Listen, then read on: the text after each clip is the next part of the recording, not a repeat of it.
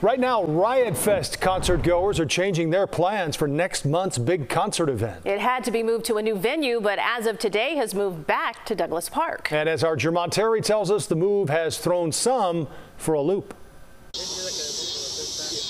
At Douglas Park, people are enjoying themselves. Yet this fall, the West Side Park will transform once again for a 3-day music festival. It's nice to be back home. This is where we should be. That's Riot Mike, the co-founder of Riot Fest, speaking exclusively to CBS News Chicago about the fest's sudden return to Chicago. I think a lot of people are going to be happy we're back. The word is out, and there are mixed reviews. We again are in a situation where profit comes to the expense of black and brown people in particular. So here we are. Anton Atkins and a large group of neighbors fought to get the fest out of Douglas Park. I've seen the destruction of our neighborhood, not just the park, but our entire neighborhood. Again, I want to reiterate, money has now come in to be made and the people get nothing from it. They don't know what Riot Fest brings, and so Riot Fest brings a significant amount of resources for our community. 24th Ward Alderman Monique Scott credits Riot Fest for putting on this back-to-school bash in her ward.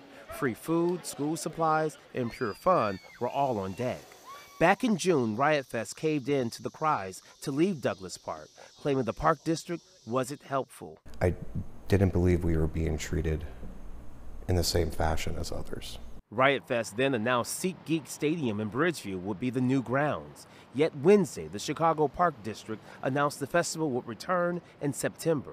Organizers met directly with Mayor Brandon Johnson and left embraced. It's nice to feel like you're part of the fabric of what makes Chicago, Chicago. We weren't included in the conversations because we weren't included in the thoughts of what would happen in our very own neighborhood. Is this a one-year thing, or are they back for good?